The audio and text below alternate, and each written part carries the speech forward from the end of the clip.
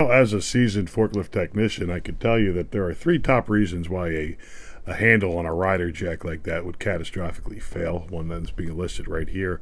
The uninitiated among you might not know, but I'm going to fill you in right now. Well, the number three reason, as listed on the sheet there, was it just fell off while I was driving. The other reason would be when I came in to start my shift, it was just dangling there.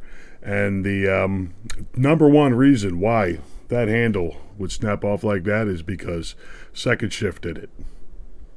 I'm assuming that's because I usually come in on first shift. There you go.